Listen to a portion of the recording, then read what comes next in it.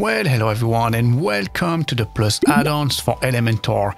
And in this video, we are going to have a look at the login and sign up widgets, which is our most popular one and for many good reasons actually. First, it is highly customizable and you can make your login forms look absolutely fantastic.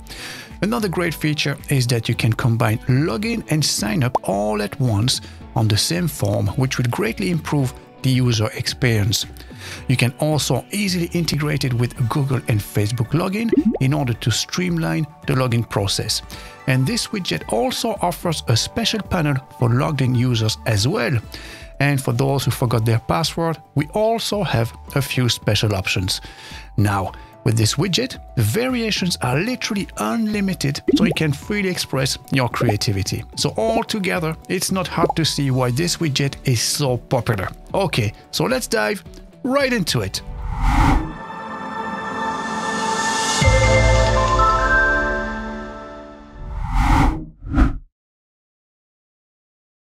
Okay, so our very first step is to make sure that our widget is activated. And for this, we go to the Plus settings, Plus widgets. In the search box, look for login, and you should find normally WP login and register. Next to it, you have a toggle switch. Make sure this one is turned on and then click save. Now we have to clear the cache. We go to performance, purge all cache, click OK, and then click save. Very good. And now that our widget is activated, we can insert it on any Elementor page. So let's go back to our login and sign up landing page. And if we scroll down the page, you can see here with many different examples and demo that we can use. So let's see this one here. For instance, this one has login and register, and you can do so using Facebook and Google as well. By the side here, we have a copy feature. So if you were to click on this, we can now import this whole demo onto our Elementor page. So let's do this together. So if you go back to our Elementor page and create a new section, now if you right click on top of it, you can use the plus paste feature. So if you click on this, in just one click, the whole demo will be re-imported on your Elementor page. So this is one way to do it, and it will save you a lot of time. So if I was to click on this one here, you can see this is our WP login and register widget, or you can import it manually yourself onto your page. So if you look at all the different elements here and look for login, you will find it here as well, and you can just drag and drop it as well. So these are two different ways you can do it. Now let's discover our widget. So as you can see at the moment, we have this message here that says registration option not enabled in your general settings. So if you see this message, you have to go back to your WordPress dashboard. You go into settings, general, and as you can see here next to the membership, there's a tick box. You need to enable this so that anyone can register. So click on this and then don't forget to save your changes. And now we can go back to our Elementor page and refresh our page then and reload. And as you can see now, our message, our error message is not displaying anymore. So this is absolutely fine. Okay, so let's discover all the customization options of this widget. And our first option is to select the type of layout. So at the moment we have login and register, but you can select among 4 different options. We have login, register, login and register, and forgot password. So if I selected login on its own, it's just for the login feature. If I select register, it's only for the register feature, and forgot password is the same as well. So let's keep login and register for now, and then we can select our layout. So we have the standard layout, which is like we have at the moment on our screen. You can select button hover. So if you hover on top, it will reveal the login and create profile form. If we select click, you have to click on the button to actually reveal its content. So you can reveal or hide it. And the same way with the button pop-up. And this one, if you click on it, it will open a separate window right on top like this, like a pop-up window. And you can also select the alignment. So at the moment it's aligned to the left, but you can align everything to the right, or maybe you want everything centered. So this is really up to you. Now let's keep standard form. Now let's configure our login options. First, we need to give it a tab title. So this is the text that we can see here. At the moment it says login. Maybe you want it to call it login. And then we have the label and placeholders. So let's start with the labels first. So let me enable this. and let's enable custom labels. But let me add some text here. So just like that basically. And as you can see now, if you enter some text here, it will display right there on top of the field. And then we have the custom placeholder. So that's basically the text here underneath. So we have enter email, enter password. Maybe you want to customize this, in which case all you have to do is to change the content of those fields that you want to change. And then you can do the same with the login button itself. So as you can see at the moment it says login, but maybe you want it to say log in. And then we have the remember me feature as well. And if this feature is enabled, as you can see, we have a remember me feature just underneath. And if your visitors tick this box, it will save a small cookie on their computer and they won't have to enter the details each and every time. And then you can decide whether or not you want to display the lost your password feature right here. So it can happen that your customers might not remember the password they used at registration. And if this is enabled, all they have to do is click on it. And straight up here, they will be able to reset their password and they will receive a reset link via email. And then you can also enable the register feature. So let's go back to our form layout. As you can see at the moment, we're using login and register. So both of them are readily available. So if this is the case, we might want to disable that option. But if you're only using the login feature, then you might want to enable this as well. So what does it do basically? So if you click on this, enable this, you can also create your profile right from here. But again, it's a bit redundant in our instance here because we already have a login and register feature. So we can keep this disabled for now. And now you can also redirect your visitors to a specific page after login. If you want to use that feature, all you have to do is to simply add the link right here. And once they logged in, it will go straight to that page. Next, we have our two register tabs. So we have register options and register extra options. So first, let's take care of our options. So the first one is our tab title. As you can see, we have create profile, but you might want to change this to something else, maybe register. And then we can tweak all these different options. Now, every time we're going to do something to the settings here, it will change and revert back to the login page. So what we're going to do now is just disable the login page while we work on the register option, just for the time being, okay? So we go to layout and then we're just going to have register. It's just going to be easier for us to follow all these changes. So as you can see, we have the labels here. We can enable this. So as you can see now, it will say first name, last name, and email. So that's really up to you if you want to display this, and you can even customize them all together. So if you wanted to change those heading, those labels, you can change the text right here. And then you can customize the placeholders as well. At the moment of johndoexample@email.com, which is pretty self-explanatory, but maybe you want to customize this. If this is the case, enable this, and then you can change the content right there. Now you can also redirect after registration. So when your visitor has registered, you can redirect them directly to a specific page. Maybe thank you for registering on our website or something similar. And if you enter the URL here, once they're registered, it will go straight to that page. Now, if you are displaying the register form on its own like we are at the moment, you might want to enable the login feature as well. So if they are already registered, they might want to log in immediately straight from here, in which case all they have to do is click on this link. And again, you can change the message here. If you wanted something else and already have an account and log in, you can change this by inputting new text in those fields. And then we have my account menu. So if this one is enabled, let me show you what it looks like in the front end.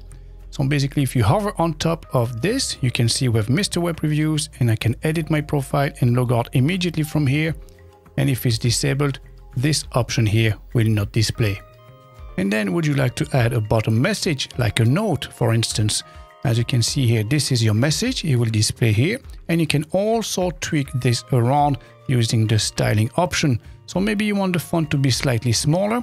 You go right here, you go into register additional message, typography, and then you can select the font size, make it maybe a little bit smaller, just like this, and you can change the font weight, or you can transform everything, you can stylize it as well, change the decoration, and of course you can increase the line height and the letter spacing as well. And now back to our options, you can also change the content of the button. Now it says register, and you can tweak this around as well and change it for something else. And then we have the register extra options. So first is our name field. So as you can see, we have John Doe and the email address. So you can display this or not. So if we disable this, as you can see, it's just the email address. Now, if you want to display the name field, you can have it like this, and you can even add the username as well. As you can see right here, now it says John Doe, and then Doe is the username. So feel free to enable or disable any of those options. And then we have the password field. So you can enable this. Then it will show those two fields here, in which case they can actually register using their own password and set it up right from here. And then you can show or hide the password as well. So if you enable this, as you can see, we have a little eye here. And if you click on this, it will display the password itself. So you can change the icon as well. Select any icon. So you just click on this and you can select among all these different icons here. But let's keep this one because it's pretty nice. And then you can define whether or not you want them to select and choose a strong password. So if this is enabled, they will not be able to register using a weak password. For instance, QWERTY or Dave1234. This will not be allowed. So you can select different patterns. You have pattern 1, 2, 3, 4, and 5. Very simply here, if you select pattern 1, it means that your visitors will have to enter a minimum of 8 characters, at least 1 letter, 1 number, and 1 special character. So very, very strong password indeed. Pattern 2 is minimum 4 and maximum 8 characters and at least 1 numeric digit, and so on and so on. Okay, so feel free to select any of those options. Now you can also add a password hint. So if this is there, for instance, it will say 1 number and 4 to 8 characters. So that's basically just to remind your visitors what can be in their password. And then you can select the visibility. So by default, it will display here underneath, but you can also have on click or focus. So let's select focus now. I'm going to save this and I'm going to open this in an incognito page just to show you how it works. Very good. So if I was to click on this and start typing my password, it will display. So I'm going to start typing anything here. So as you can see, it will go green after 4 to 8 characters, but I need also to enter at least 1 digit. So I'm going to type number 1 now. And as you can see now, it is validated. So back to our Elementor page here. So let's put it by default so we can see it. And you can also change the layout. So by default, it will display here in 2 lines, but you can have it inline as well. And as you can see, this is how it looks like. And then we have the password strength meter. So basically, if this is enabled, it will let your customers know how strong the password is and if it passes those credentials. And then we have the reCAPTCHA. So basically, the reCAPTCHA option is to prevent bots from crawling your website and submitting fake accounts. And before we can enable the reCAPTCHA, we have to create an API key. And for this, we go back to our plus settings and we're going to go into extra options. And if you scroll down, you can see we have this site reCAPTCHA v3 and the secret reCAPTCHA v3. So let me show you how we can set this up. And for this, we go to the Google reCAPTCHA website, which is this one. So our first option here is to enter our label, which is usually our domain name. Make sure you tick this box here, reCAPTCHA v3. We need to add a domain. So again, we paste our domain name right here. Make sure your email address is recorded here. Just make sure you tick this box that says accept the reCAPTCHA terms and services and then submit.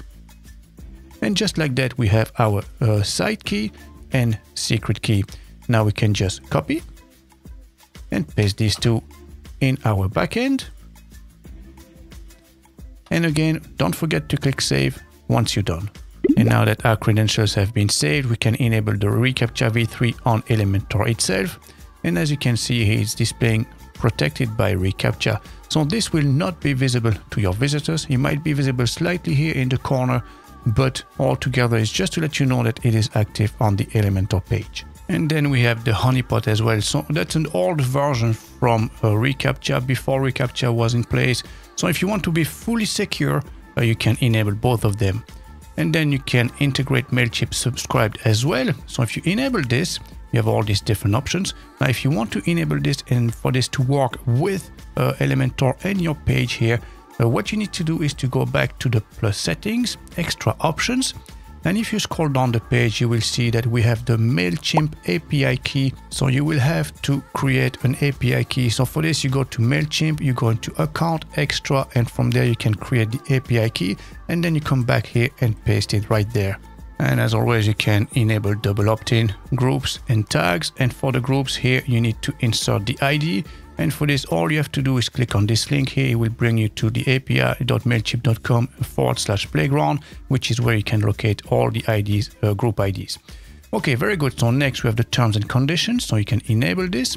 And when this is enabled, it will add this line here. I agree with terms and condition before signing. So they'll have to tick this box before they can continue and register.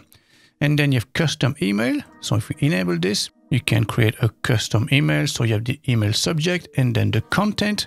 And as you can see, this one here, this is a shortcode. So you might want to keep this one here. So this is to display the password basically. But everything, the rest of the content, feel free to tweak this around and type your own content. So next we have the form heading. If you enable this, you will add a heading here on top of your form. And you can change the size as well by selecting maybe H3 instead of H1 and so on. So this is basically it. Or you can simply add a heading straight from here from Elementor. This is really up to you, but this is a built-in feature that makes just life a little bit easier. Next, we have the social, login and register. So this is the most exciting part of this widget because it will allow any of your visitors to log in using Facebook or Google. So this is a nice added value because the less stumbling blocks, the easier it is, the more customers you're going to get, obviously, you know. So this is basically a very nice feature. So as you can see here, we have a note. So we need to add the app ID for both of them, so for Facebook or Google. So if you want to use both of them, you'll need two app IDs, so we need two APIs. Now, as you can see here, we have a small message here, a note. So in order for us to use either of those features, we need to add an app ID for Facebook and a client ID for Google. So for this, we go back to our WordPress dashboard, we go to the plus settings, extra options. And if you scroll down, you can see we have those two sections here. So we have Facebook app ID, so we have to fill this one out with an app ID and this one with the client ID as well. So let me show you how we can do that. So let's start with Facebook, for instance. So we have a link here, so click on this link and from here all we have to do is just to create a new app. Very good. So from this section here, you're going to select none here at the bottom, take this one, next. And then here we need to display a name. So let's call it, for instance, the plus add-ons. Make sure your email contact address is correct. And right here, don't select anything, just leave it as is. Okay, and then create app. Now we need to enter your password. And right from here on top, you can see we have the app ID displaying immediately. But we also need the app secret. So where can we find those information? Very simple. We go into settings, click on basic. And right here, we have those two sets of information. So this is our app ID. So you copy this and paste it here. And we do the same with the app secret. So we have to show it. And for this, you have to enter your password again. And then copy and paste it right there. And don't forget to save. And now there's one last step to take care of. So we go back to the Facebook developers page. And as you can see, our app at the moment is in development mode. So we need to enable it. So use the toggle switch here. Choose a category, any of them. And then switch mode. Very good. And now we are live. Okay, now we can close this window. Now let's do the same for the Google Client ID. So as you can see, we have a link here. So just click on this. Okay, so if you are like me, you might already have an existing app that will display here on screen, in which instance you have to click on this button here and create a new project. Otherwise, you can create a new project immediately from the previous screen. So we need to give it a name and then we create. Now, as you can see here, we have a notification that says our project is created. Now we can select our project. Very good. And from here, we're going to select OAuth consent screen. And now from here, we're going to select the external feature and then create. And then from here, as you can see, we have a preview of what our app will look like. And these are the details that will display. So we need to insert the app name. So let's call this the plus add-ons. And then we're going to select the email address. So normally you should be logged in with your Gmail account already, so it should display here. If this is not the case, just type in your email address. And you can add a logo as well if you wanted to. Just be aware that the size should be 120 by 120, so a square logo. And then we need to add a few additional information. So here we have the home page. So this is our website's home page. And then you do the same for the link to your privacy policy page and your terms and conditions. And then now we need to add our domain. So let's click on add domain. And then we need to enter the developer's contact email address. So let's type this here, and then you can save and continue. Now from here, we don't need to add or remove any scopes. We just scroll down the page, save and continue. And we do the same on this page. We don't need to add any test users. So save and continue. And then again here at the bottom, back to dashboard. So this is set up now. And now we need to publish the app. So click on this, publish app, confirm. Very good. And now we need to create our credentials. So let's go to credentials, add credentials, OAuth client ID. And now you're going to select here web application. You can give it a name. I'm going to leave it by default as is for now. And right here, we're going to enter the URL of our website, and be careful not to add any trailing slash. So just like this. Okay. And you do the same with this one again, once more, just like that, and then create. And just like that, we have our client ID available. And all we have to do is just to copy and paste it in our backend here in our settings. And as always, don't forget to save. And that's us done. Now let's go back to our Elementor page and let's make sure that both of these are enabled. So Facebook is on and Google is on, and we have saved our page. Now we can have a quick test. So clearly I'm currently logged in as the admin, so I won't be able to test it from here. So what I will do, I'm going to open this in a new tab in an incognito page. Okay. So there you go. So this is what it look like. So as you can see, we have continue with Facebook and sign in with Google. So if I click on this one, as you can see, it will bring the Google signing page, and then you can enter your email address and then enter your password, and you'll be able to sign in.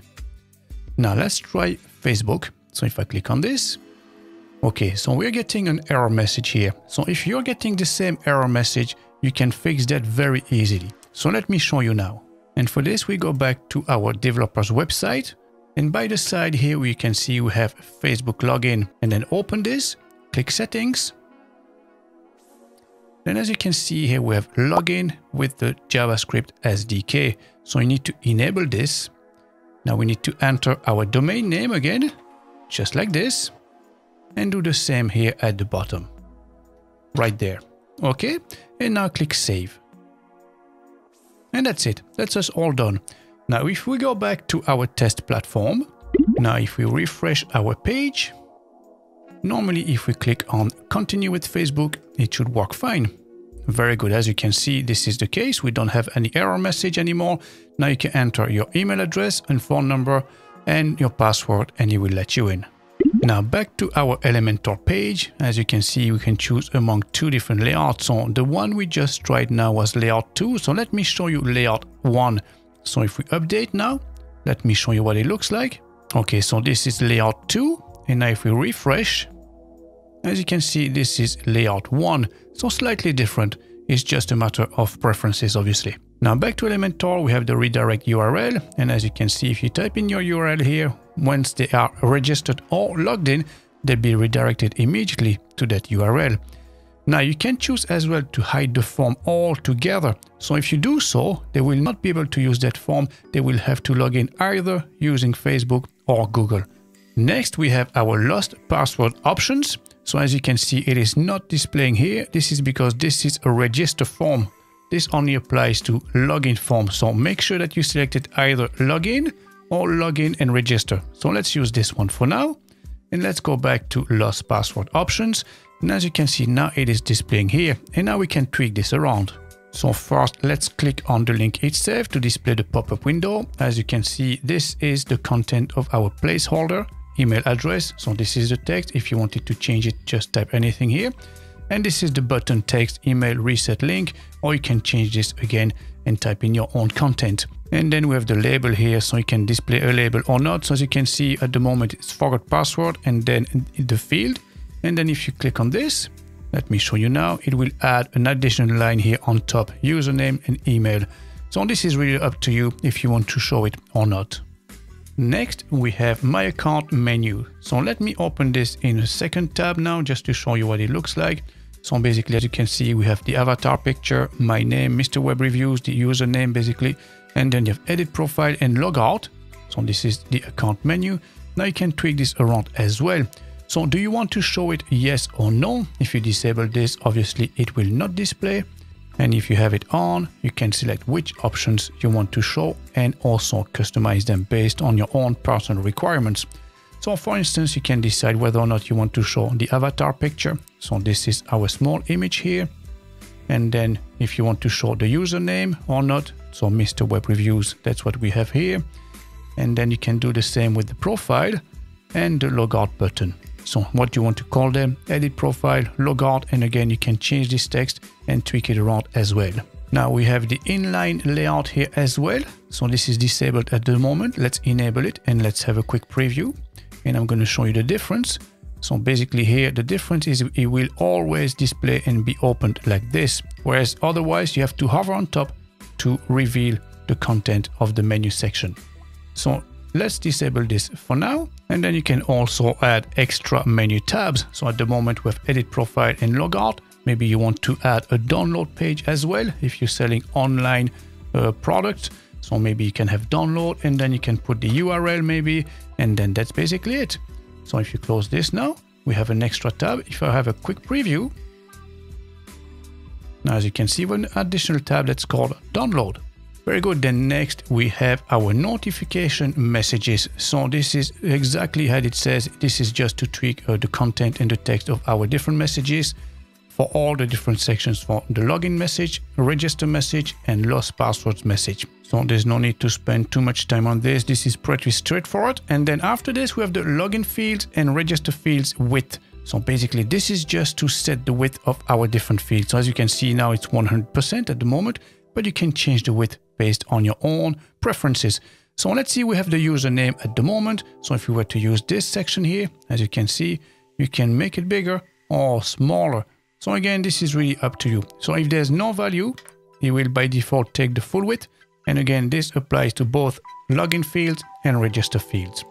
Next, we have the validation error messages. And here we only have two different options, either on or off. Okay, so let's keep it off for now. Let's click update. And let me show you what it looks like in the front end. So if you don't fill out any of those fields and try to register, it will show you an error message like this. So please fill out this field. So this will be the same for all of them. Even if I fill out John and click register, it's the same text, the same message. Please fill out this field.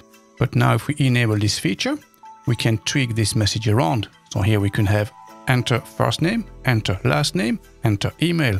So let's click update. And let me show you in the front end. Now in this instance, every line will show a different message.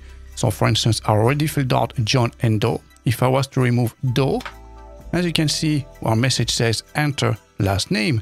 So if I fill in Doe again, the message disappears. And finally, our last feature is the reset password option. So basically here, if you enable this, it will require a strong password. And this last option here, login register form override, you might want to leave this one on by default. Basically what it does, if someone requests a password reset, they will receive an email. They click on the link inside that email. They'll be redirected back to this form, in which case it will convert the login form into a reset password form. Now again, this is a very handy feature, but now it's really up to you whether you want to enable it or not. Okay, now let's go and see our styling options. So from here, you can literally style all the sections, everything from the login, register, and forgot password sections. So first we have the form label. So we can change the color and the font. So they are disabled at the moment. So let me enable this very quickly. There you go. So as you can see, it's the bluish color at the moment. So you might want to change the color as well. So let's say if you wanted maybe to make it more noticeable, use a red color. And then this is maybe a little bit too big. So maybe you can reduce the size. So again, you have all the different options when it comes to typography. So typography, it's all related to fonts. You can, for all these different sections, is the same features. You can change the font family, the font size, weight. You can transform, stylize, decorate, and change line height and letter spacing as well. So here we're just going to change the size of the font and make it a little bit smaller. So maybe just like this. Now let's have a look at our form input fields. So again, we start with the typography, so the font, so you can change this. So maybe you can make this a little bit smaller. 15 is maybe a little too big, just like that would be just about perfect. And then we can change the placeholder color. So this is the font color basically here, okay? So you might want to do it maybe a bit brighter or maybe darker, really up to you. So let's go a little bit brighter like this. And we can even change the background color. So at the moment it's a light gray, so we can change that color, and we can change the color in normal mode and focus mode. So let me show you very quickly. So let's select a color here. So let's go maybe for a beige yellowish color like this. And then in focus mode, let's do the same thing and let's try a slightly darker color. So let's go maybe with this shade here, just perfect. Okay, so what does it do now? So basically if someone wants to click on this and enter the email address, as you can see, the background color has changed. Now, if you click anywhere outside that field, it will go back to its normal color. And then we have the exact same features and options for the borders. So the first option is whether or not you want to display borders altogether. So if we disable this, as you can see, there are no more borders here. If you enable them, then you have a few different features. So first, what type of border? Is it a solid border, dashed, dotted, or grooved maybe? And then you have the border width. So at the moment it's just 1 pixel, but you can increase that and make them thicker. Okay, just like this. So let's go back to 1 for now. And you can also define the border color. And again, in normal mode and focus mode. So if someone was to click on this on normal mode, it will display a certain color. And once they click on it and put the emphasis on it, you can have a different color. So let's tweak this around slightly now. Okay, so what I've done, basically, I've added 2 different colors. So yellow in normal mode and focus mode, it'll be red. So you can clearly see what it does. So if I click on it now, as you can see clearly, we have a red outer border now. And then we can do the exact same thing with the box shadow option. So we can define a box shadow in normal mode and focus mode. So let's say maybe we wouldn't have any box shadow in normal mode, but just in focus mode. So what we can do is just add a box shadow. So let's add maybe 1 or maybe 2 here and 2 there. So now if we click on this, now as you can see, it will only show a box shadow in focus mode. Very good. Next we have our form button, and this will apply to either login or register. Is this blue button here at the bottom basically. Okay, so what we can do is to set up the button alignment. So at the moment it's aligned to the left, but you can align it to the right or maybe just center it. And you can do the same with the text. So you could have the text aligned to the left, to the right, or centered. And then you can set a maximum width value. So at the moment it's 200. Maybe you want it to make it a bit smaller or maybe bigger. That's really up to you. So let's keep it maybe around 200 again. And then you can change the font again with the typography. So these are all the exact same options as usual. And then you can add some padding and margin. So at the moment we have 20 pixels on top. So if you were to increase it for let's say 50, as you can see, there'll be more spaces here in between the form and the button itself. And then we have all the options related to the color of the button itself. So as you can see, it's a slight gradient from darker blue to brighter blue. So this is why we have 2 different colors here, because we selected this option here, gradient.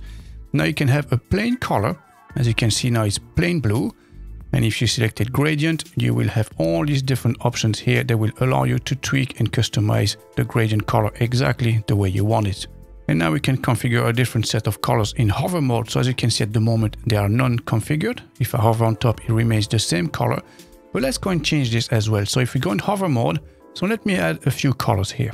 So there you go. I added a gradient color from dark purple to brighter purple. And now if we hover on top, as you can see, it will change color altogether. And you can use this if you wanted to show a border. So basically at the moment is disabled. As you can see, with no borders altogether. So you can enable this if you wanted to show a border. And then again, you can select which type of border and how thick you want it. And you can also add a certain amount of shadow in normal mode and hover mode. Now let's have a look at our heading option here. So as you can see at the moment it's not enabled. So let me enable this now. So now as you can see, our heading is displaying here, and we can change the font. So maybe we can make it a little bit thicker, just like this. And you can change the color as well. Very good. Next, register additional message. And again, from here, you can change the font and the color of the heading. And then with the Remember Me feature, so this is the one here with the tick box. So from here, again, we can change the font. So from here, you can change the size, make it bigger and smaller and tweak it around. And then with the Remember Me color, so as you can see at the moment, it's a grayish color, a bit faded. Maybe you want it to be more visible, or maybe change the color altogether. So let's go maybe with the color red like this. And then the unchecked background color and checked color. So as you can see, if I click on this, we have different sets of colors. So you can define the colors all together. So let's say the checked background could be maybe blue to match our button here. So let's go with this color right here. If we check this box, it will turn blue. Very good. Next, we have our lost password and register text. So that's our forgot password text here. So we can change the font. So maybe we'll make it a bit thinner. And we might want to change the size altogether, maybe a little bit smaller. And then you can change the font color as well. So maybe let's go for blue this time. And then with the lost password back arrow. So basically, if you click on this, as you can see with this arrow here to go back to the menu, so we can change this as well. So you can select any icon here. If you click on this, you can select among all these different options here. So if I was to put here maybe arrow, we can select any of them basically. Okay, so let's go and change this. So let's select this one instead, or maybe that one. Insert. Very good. So if I click on this, now we have a different arrow and you can change the color as well. So let's change this to a blue maybe again. Just like that. Next, we have our login and register tabbing. So it's those two sections here on top. So let's scroll down a little bit. So we have the normal mode and active mode. So if I was to change one of those colors, let's say if I was to change this to black, as you can see now, register is black, login is blue. But if I click on register, register will turn blue and login will be black. So you can have two different colors for the active and the normal mode. Now, if we go back in active mode, as you can see, we have a solid border at the bottom of 2 pixels, which is this one here, that thin line in blue. And you can also add a background color if you wanted to. So let's try this now. So let's add a background color. Let's change the color maybe to something a little bit brighter like this. So there you go. So we could do this way as well. So feel free to play around with all these different settings. And again, you can add borders and change the border radius as well. And now we could do the same in normal mode. We can add a background color as well. At the moment is white. So let's select maybe something around the beige color, maybe like this. And let's add a solid border of 2 at the bottom, just like this. And we could even change the color as well, maybe. So let's go for something orange, just like that. So now if you click on one on the other, as you can see, the colors will change. There you go, from active to normal. Next, we have the notification message option. So basically here you can change everything related to those fields. Change the font, you can change the color, the background color and all that. So basically just as a way of reminder, it's all these different message here. So notification message. So basically during the login, register or lost process, if you have to display any of those messages, you can tweak how they look like by using those options here. And next we have the custom validation field. So basically here, let me show you again where this is located. So basically if I remove what I filled in here, we'll have this message here, enter last name. So we can tweak this. So basically there are no settings at the moment. So if it's left blank, it will fetch the default color and font size as well. So let's change this a little bit. So let's change the color, for instance. Let's go for red. So if I was to fill in here, maybe door, and then remove it. There you go. As you can see, our message now says enter last name in red, and you can change the font and everything as well. Now we have my account menu. So from here, basically all the settings are related to this field here. So we can change the font color. At the moment it is blue. You could change the font color to something maybe like black, and you can change the background color as well. So at the moment it is white. Maybe you can change a different color, maybe something like light gray. So now let's have a quick preview. And as you can see, we have a gray background with black font. So basically all these different options here are the exact same as previously shown. So it's everything related to background, borders and shadow as well. Now we have the image style as well here. So this is the small image here next to our name here, username. So you can define the image size. So at the moment this is 30 pixels. So maybe you want to make it a little bit bigger. So let's go maybe up to 65. Let's quick update. Let's have a quick preview. And as you can see, we have a much bigger avatar picture. So this is our image, and you can change everything as well. You can obviously add border, increase the width, and change the border radius. And then we have the button itself. So this is our section here all around it. So you can change the background color again, and you can change this in normal mode and hover mode. And again, as always, you can add a border as well and a box shadow. Next, we have a box content option. Now, just to show you what the box content is, let me change the background color maybe to something red. So basically, this is all this section here, okay?